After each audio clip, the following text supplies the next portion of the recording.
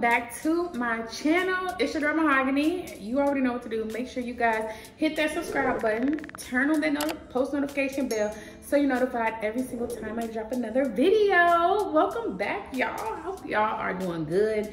Hope y'all are feeling good. Hope life is going good for you guys. I am back with another cook with me, y'all, and I am so excited to get into this meal. It's gonna be like fire. Like, it's gonna be giving a vibe, okay? Very much a vibe. Y'all, make sure you follow me on Instagram at MaHoganyJ_. Follow me because I be posting like my food and different things like on there. I also be posting like, you know, pictures of me looking all glammed up and everything like that. So make sure you guys follow me on Instagram as well. And then I also am on TikTok, okay? So make sure you follow me on TikTok. I be posting my reels. I be posting like my videos. Like, it's a whole vibe over there too. So make sure you subscribe to my YouTube, then go to my Instagram, then go to my TikTok, because like I be seeing y'all in the comments and like, you are like my best friend in my head. And if we're really BFFs, that means you gotta be locked in. And so make sure you guys are locked in all across my different platforms, okay? So starting this cook with me off a little different or something, and I'm very much excited. I already got my food out. Usually I'll be like unpacking the groceries and everything, but I said, let's get to it, okay? We don't even got time to be unpacking groceries and stuff. We just gonna get right into the food, okay? I told you guys to make sure you comment down below what you want me to cook next.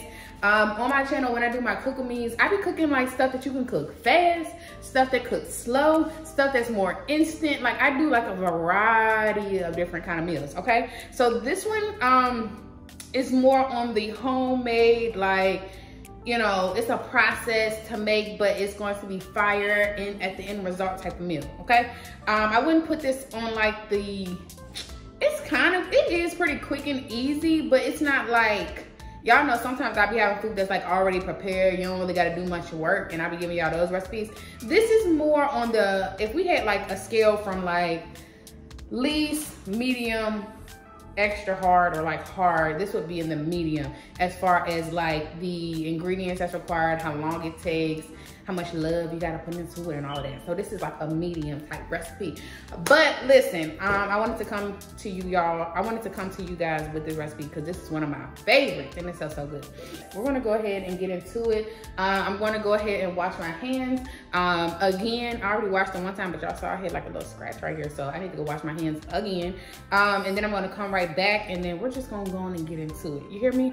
BRB. All right, y'all, so I am back. Hands are washed, and we're gonna go ahead and get into it. I'm not gonna tell you guys exactly what I'm cooking yet. I want y'all to follow along the process. You hear me? So I'm gonna go ahead and get out a pot for my noodles.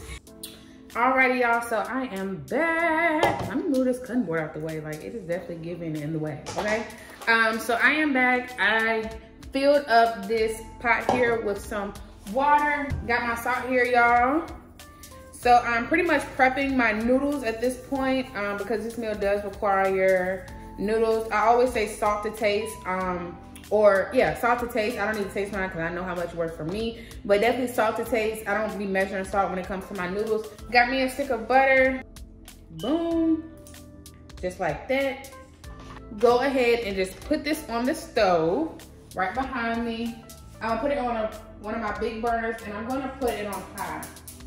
All right, so that's already doing what it needs to do. So I got that cooking, and now I am going to go ahead and clean my salmon off and then start seasoning that so that we can put that in the air fryer. All right, y'all, so my salmon is clean, and I'm pretty much gonna go ahead and season it. Y'all, if you know me, if you watch my cook with me, you know I do not be playing when it comes to the seasoning. I feel like I'm an over seasoner, but not in a way that like it affects the food, I guess. Like, I season a lot, but it be turning out so good. So I'm getting ready to start seasoning this salmon. I'm gonna start with some Parmesan because it's gonna really like add to what I'm cooking. Then I'm gonna go in with some smokehouse maple seasoning. Then I'm gonna go in with some garlic powder. I gotta take my rings off too, y'all, because we ain't about to be touching meat and doing all that rings on, okay?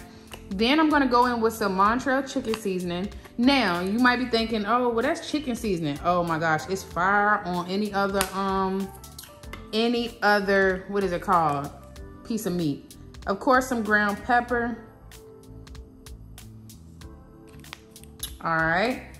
Some Italian seasoning from Walmart, okay? Because that's our business.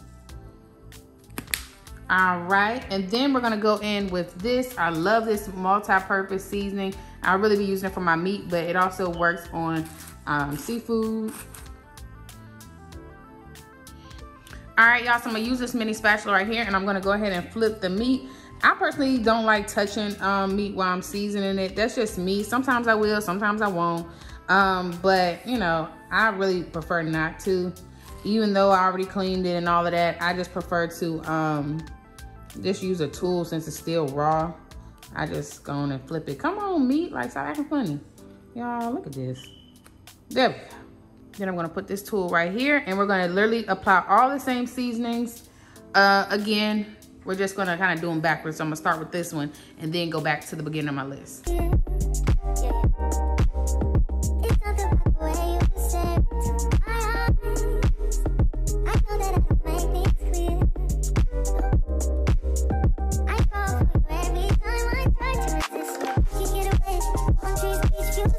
Now that I'm done seasoning my meat, I checked on the water, and the water for the noodles is boiling. So I'm gonna go ahead and open these fettuccine noodles right here.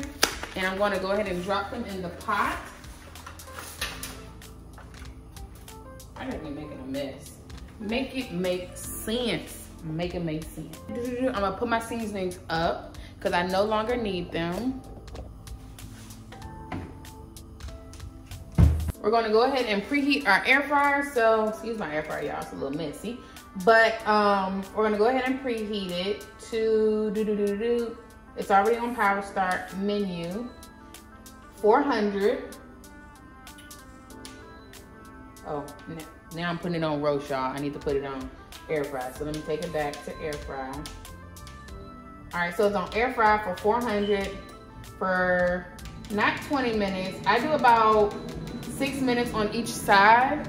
So it's preheating right now, and then once it finishes preheating, it will cook. I'll cook the salmon for 6 minutes on one side, and then I'll flip it over and cook it for 6 minutes on the other side. Alrighty, guys. So we're gonna go ahead and take this salmon. I be saying salmon, salmon. I think it's pronounced salmon though. I'm certain it is, but I'll say salmon. I'll say whatever I want to say. Okay, y'all should know about me. I ain't worried about nobody or nothing. I'm gonna be me, and if I want to say salmon, I'll say salmon. If I want to say salmon, I'll say salmon. If I want to say whatever, that's what it's gonna be. Nonetheless, I'm going to go ahead and start making our homemade Alfredo sauce. Yum. If you guys want to know what I'm cooking, I'll let you know now. Come in a little closer. So we are going to be cooking salmon Alfredo. Ooh, one of my favorites and one of my husband's favorites. It's honestly a favorite of my entire house. So this is going to be salmon Alfredo with spinach, which is really, really good. Sometimes I make just Alfredo, but I really love adding that spinach to it. To me, it just makes it more it like makes it healthier.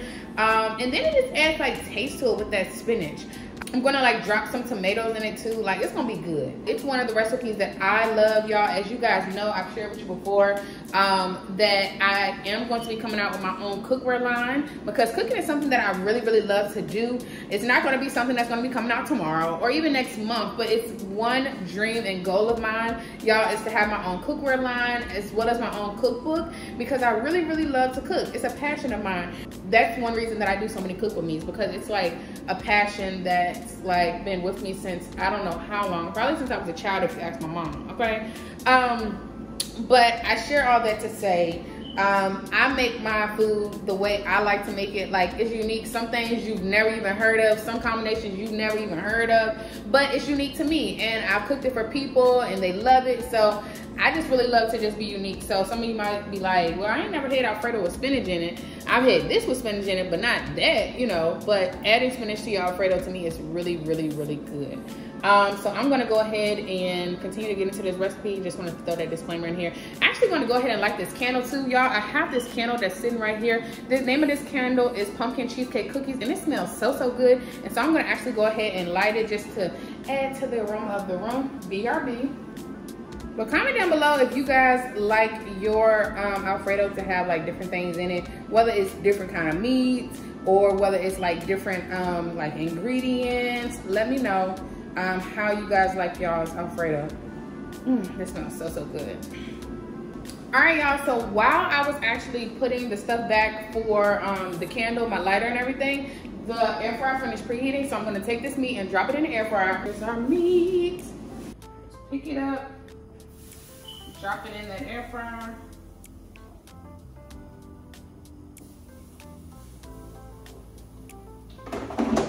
Now that I did that, I'm gonna put this over here.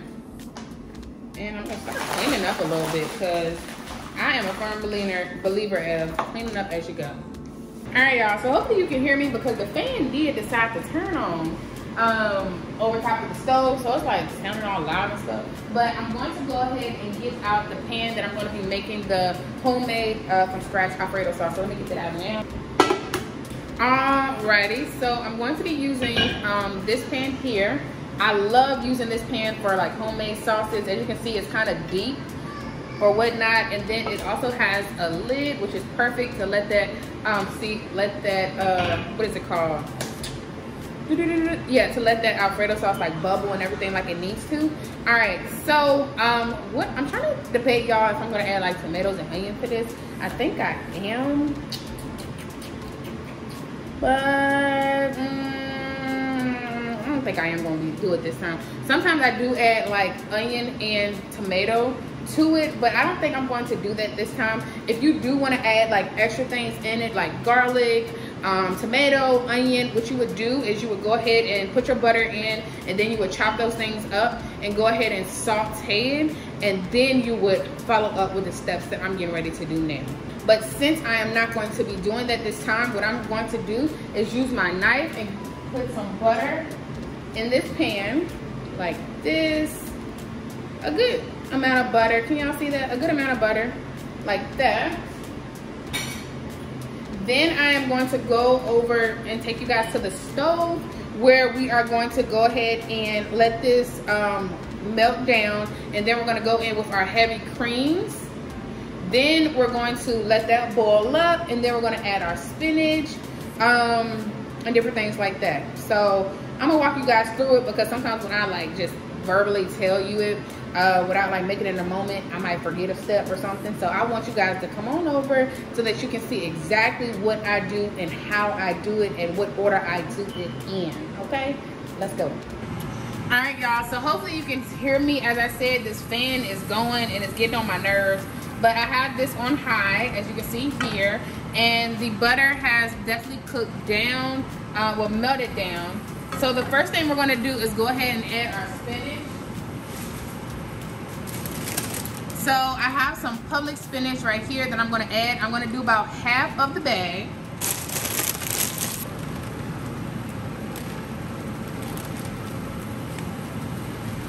Our noodles are also over here coming together really, really well. So I have that spinach in here, and then I'm just gonna go ahead and like mix it around like this. Basically, I just want it to kind of cook down. I'm gonna add a little bit more butter because as you see, it's not much in the pan anymore. It's still buttery, but I wanna add a little bit more. But the spinach is definitely starting to cook down. As y'all see, it's like shrinking. Thank the Lord, the fan turned off, so now y'all can. But the spinach is cooking down. Like I said, I'm gonna add a little bit more butter. This much. Drop that in there like that. But as you guys can already see, this butter, this spinach cooked down perfectly. Perfectly.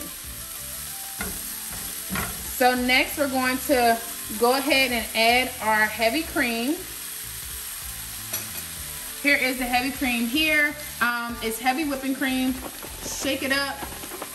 You only need one of these, so 1 pint for this recipe. We're gonna pour the whole thing in here.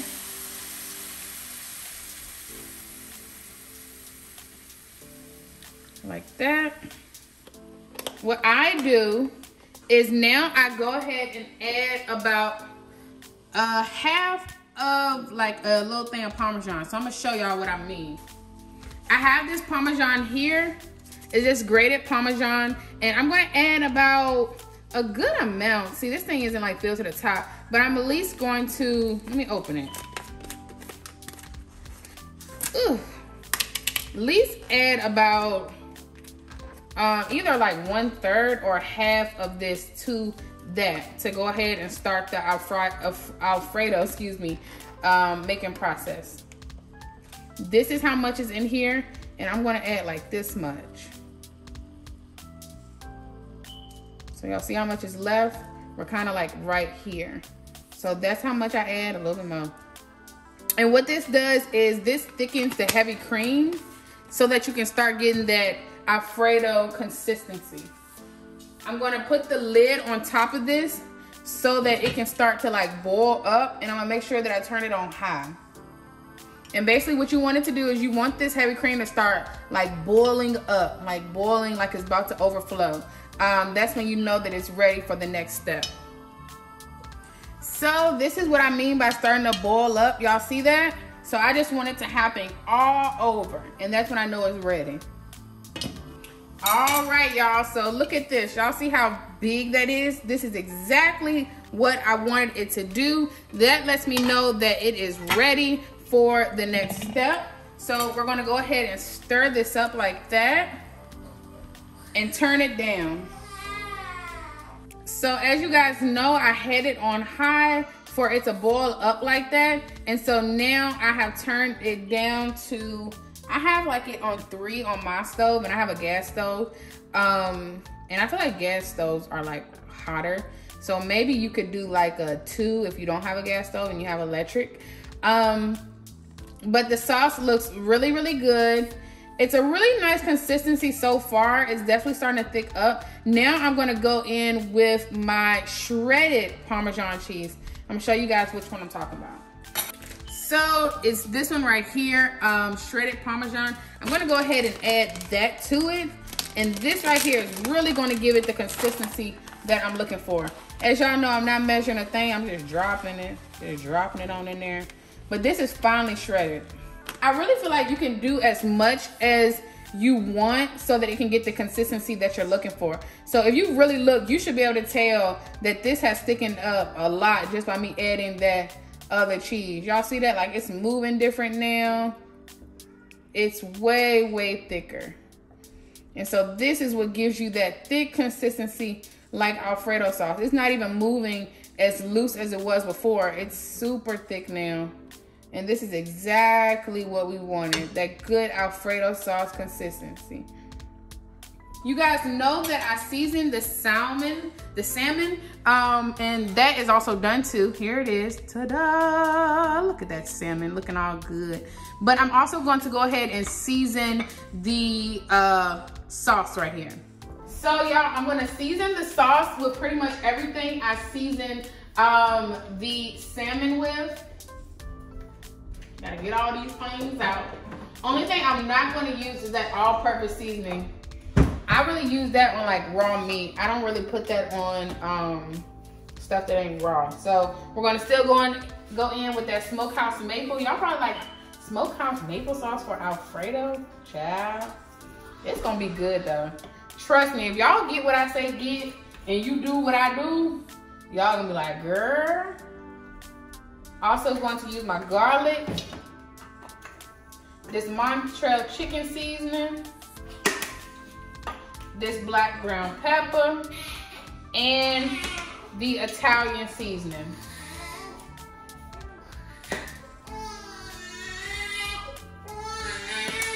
And then once we have done that, we're just gonna go ahead and stir this on up. It's looking really, really good, y'all. Stir it on up. We're gonna drain our noodles right over there. And again, as we know, that was 1 pound of noodles. We're gonna drain that and then add our noodles to this pasta sauce. All right, y'all, so I have drained these noodles and I'm going to pour them into this sauce like that. got a little piece still left in the pot, and y'all know we leaves nothing. You hear me? We leaves nothing, honey. We leaves nothing. All right, so now that that's in there, I'm gonna go ahead and just put this part to the side, and I'm gonna use this and just stir this up. Make sure that this is getting all in there. Make sure that sauce is getting all within these noodles. I'm actually gonna use this tool. I be calling stuff tools, y'all, but it's not really, I mean, it is a tool to help you cook, but I'm gonna use this utensil for a better choice of words. How about that?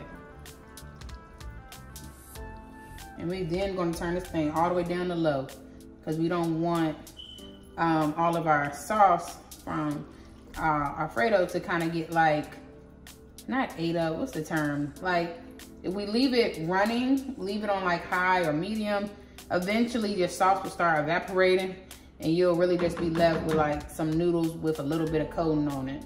But we wanna make sure that this remains nice and creamy. So that's why I turned it down to low. I'm gonna take this sauce and just kinda scoop it and pour. Scoop it and pour. Scoop it and pour. All right, just like. Then we're gonna go ahead and take our salmon, which is right here, and we're just gonna lay it on top, like that. We're gonna get us some parsley. Got me some parsley here.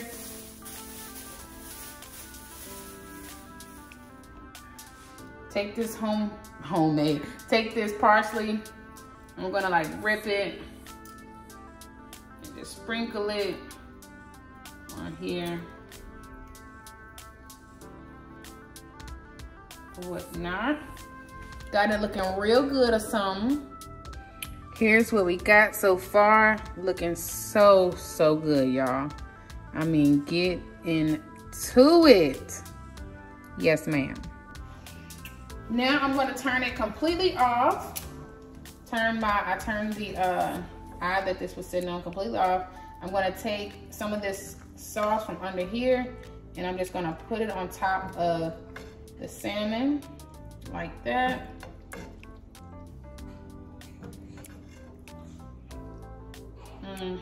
Like that. Then I'm gonna take the lid and put it over top of the meal, and I'm gonna pick it up and move it off the burner.